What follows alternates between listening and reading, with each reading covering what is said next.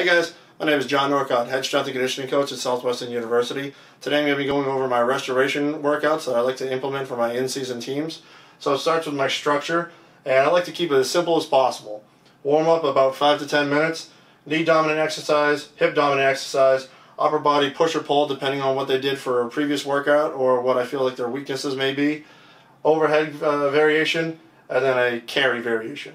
So an example of a workout would be a foam roll for about 5 minutes, in-place dynamic for about 2 to 2.5 minutes, goblet squats, 3 sets of 30, 40 to 60 pounds, cable pull-throughs, 3 sets of 30, 40 to 60 pounds, TRX rows, 3 sets of 25 just using body weight, single arm dumbbell military, 3 sets of 15 each arm, 25 to 45 pounds, and then a suitcase carry, 3 sets of 20 yards each arm, 40 to 60 pounds. So depending on what team it is and what caliber of athlete, whether it be a male or a female, I'll know a good weight range for them to use that's on the lower side of intensity. That way they get through everything nice and quick. So they'll do just 1 set of everything, then 2 sets, and then 3 sets.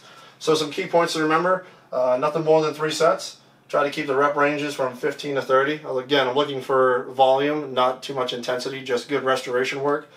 Keep it about 30 minutes or less. Again, you want to get them in, you want to get them out. And then for the carries, nothing more than 150 yards total. So if you guys like this, I hope you guys can implement it yourself. But until next time, stay strong.